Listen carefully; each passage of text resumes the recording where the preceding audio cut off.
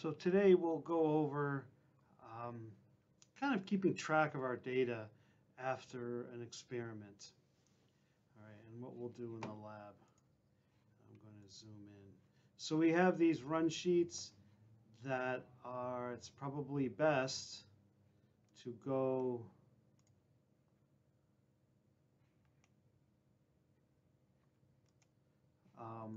to our run sheets and then open it up and copy it for the next experiment, right? Now I have two that are complete, so you wouldn't have all this data at the beginning, but you want to put the date, year, month, day, what kind of wafers. We had 23 p-type, 11100 oriented, 1 to 10 ohms per square. It was Evelyn and myself. For the prep, in this case, we just took the wafers right out of the box and loaded them. Which tube did we use? The bottom. Right now, it's the only one that's working. And then we have our recipe. Now, what these numbers, like we might have a nominal temperature of 900, but what we set the controllers to is different. And that calibration data can be found here. So that if you want different, we want to make sure we go to the bottom tube, 2023. That's the most recent point. And you can see there's some calibration data. All right, so if I want to go to 1100, I set it to these values. All right, and you can see it's very linear. So in fact, you could safely choose any temperature in between and just do a linear interpolation to get the values you want. So anyway, this is the recipe. We push in this case, 1 inch every 15 seconds, and the tube is set at 900, right? And yeah, this is our crazy ambient humidity growth process, and there's 45% humidity that day. Then we let it stabilize for 5. Then we ramp up to 1100. Now, I forget the ramp time. You're supposed to go back and enter it in later because it's not as, I don't have a computer controlled program to set the ramp time exactly. I have to go back and measure it. It'll be consistent, but at this point, I forget how fast it ramps, right? Then we let it stabilize again. We soak, which means for 30 minutes, and I believe that is incorrect. I believe that was for 60. I'll have to go back and check it because it was this that was for 30, and I was making up run sheets. So that'll be in the logbook, right? And 30 wouldn't be long enough for basically the data. Now, yeah, on another day, I do seem to recall that it took about 40 to go down, and I don't want to put a number in there, right? Stabilize, and then we pull out, all right? Pull it out of the tube.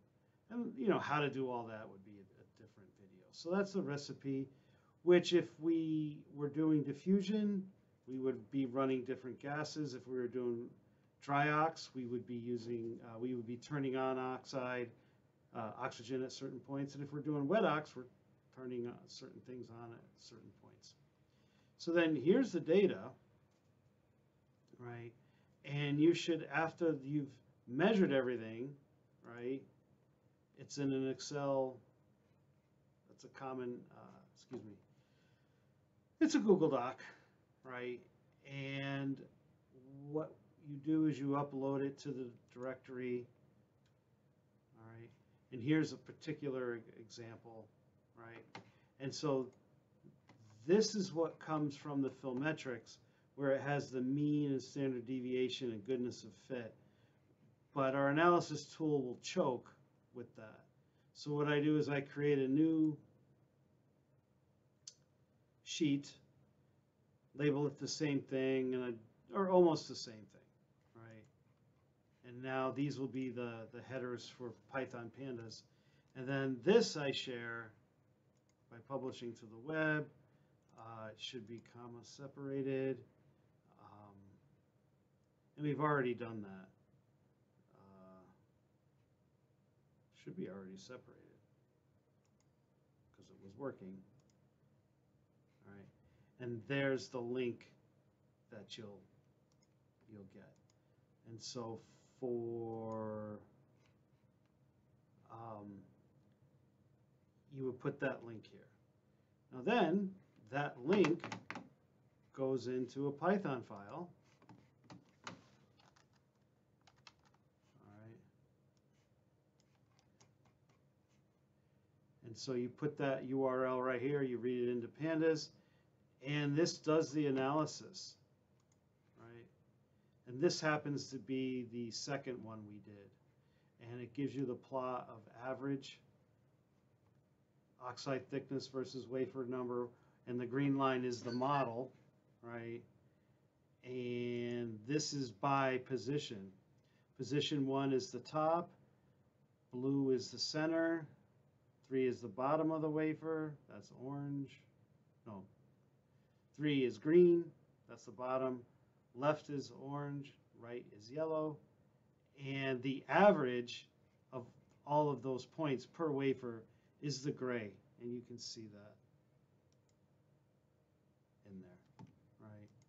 And then this would be the average plotted out, and that's what the we do the linear regression on, which in this case is 0.247, all right, which is not that strong, but we actually don't want a linear relationship along our, we'd like to be tight and random along that. We don't really want a slope. But the offset is 2,362 angstroms, and there's a slope of -7 angstroms per wafer number, right? But you can see that things are still jumping around. They're significant because they're less than 5%. Although if you were using the 10%, I mean the 1% criteria for significance, this wouldn't meet it. And you'll see that the other descriptives. Now, yeah, I'll just cut and paste that, you know, after everything is measured. Sorry, I've got a lot of screens open. All right, I'll cut and paste all this. It might not come out exactly the way you want, so you have to, a lot of times it's best just to highlight all of this, set it to a size of 11, and then format line spacing.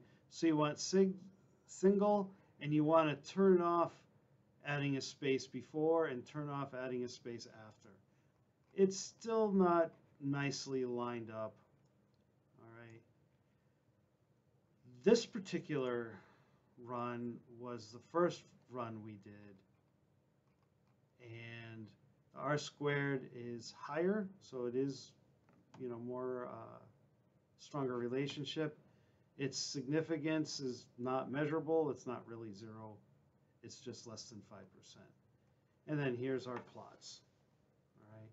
And something happened that I think made the first wafers into the furnace a lot higher than the rest, which I give the reason there. All right. And then how do I get those plots in? If your Spider Python is set up nicely, right, it plots to the, like when it runs, you might see this or anything. You have to click on plots, and then you just click here, copy, and just cut and paste it. All right. And so,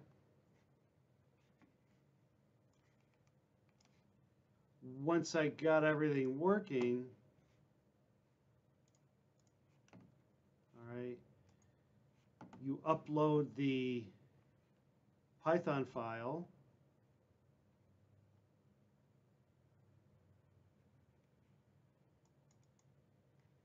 here, all right, making sure to use a different name, right, otherwise, actually I should probably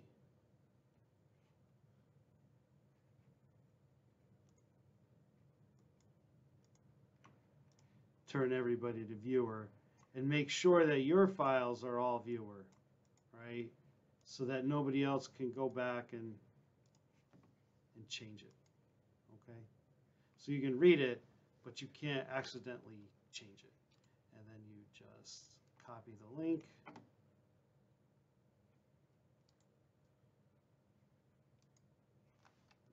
Oh, link copied, right? And then you would paste it into your Python file, right? So that way, if anything should happen, right, you can re-get that plot. Or let's say we need to adjust the figures. We need to add a title, right? We don't have to hunt for the data, enter it by hand. And the thing is that file, right, is linked directly to the spreadsheet you did. All right. So now that we've done that,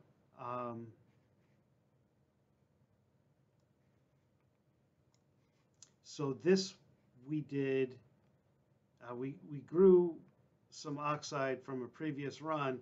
I didn't have the etching set up, so we just grew it again for training, right? So this is, we started with bare silicon here, right? And we got this results by wafer, right?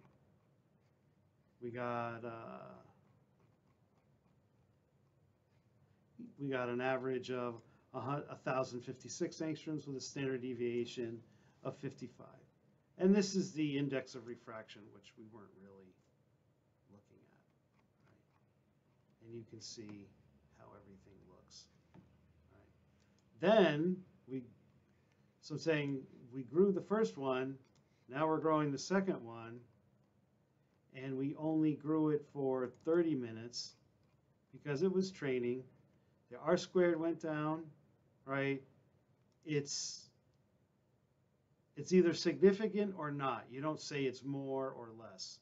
Either it tripped your threshold or not. And we're calling that significant, right? Although it looks very random, almost no relationship, right? And let's see. So the mean was thicker because we did 30 minutes. Actually, we grew it for a lot longer than that due to the ramping and ambient, right? And the standard deviation was, almost 200.